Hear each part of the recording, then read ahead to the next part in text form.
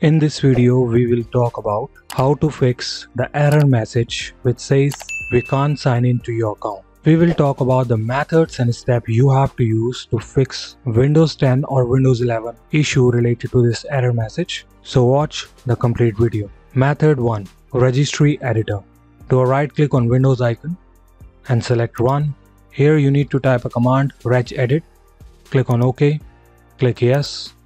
Let me close this error message. Here you have to be in profile list. For that, expand the H key local machine, software, Microsoft. Here we need to search for Windows NT. So scroll it down, expand the folder of current version. In current version folder, you will find profile list. So simply you need to expand that folder. And here you can see that you have two folders.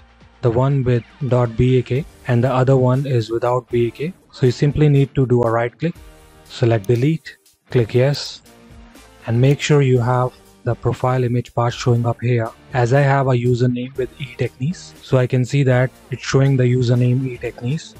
Do a right click, rename and remove .bak. After this, simply close it and restart your computer. Alright, here you can see that my problem has been fixed. I'm not getting that error message showing up for Windows 11. Or if you have a Windows 10, you will not get the error message once you modify the registry editor. If method 1 does not work for you, then follow our method 2, create new user account. Do a right click on Windows icon, select Run. Here you need to type a command lusermanager.msc. Click on OK. Double click on users. And here you need to click on action, select new user, give a username. You can add these information as well. Uncheck this box, click on create. Now click on close. Here you can see that Etechniz 2 showing up. Double click on it. Click on member of. Select the users. Click on remove. Now click on add. Here you need to type administrator. Click on OK. Now click on apply and OK. Close it. Change your user account. Simply log this user account and you can go to Etechniz 2. Once you'll be in your new user account, click on File Explorer.